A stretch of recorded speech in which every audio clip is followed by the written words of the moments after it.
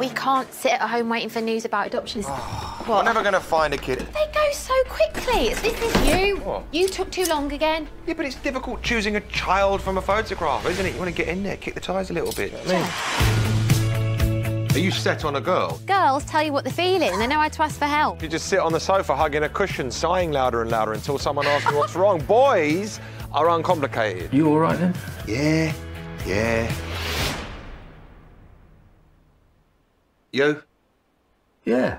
I'm not exactly what you wanted. What is the one thing that we need to be able to take these kids? Money, experience, preparation.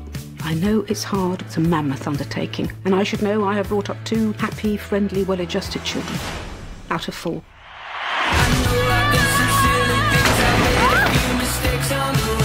Please, I'm having enough trouble getting my own family without keeping your one functioning too. OK, fine. We need to talk about childcare. I've been babysitting.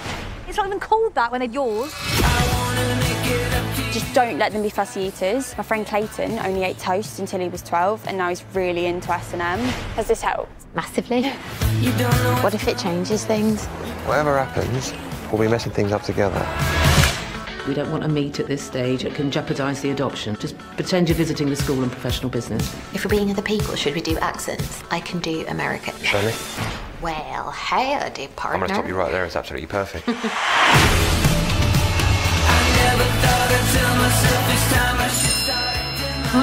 On your last visit to the school, did you happen to see a strange American woman bothering the children? What?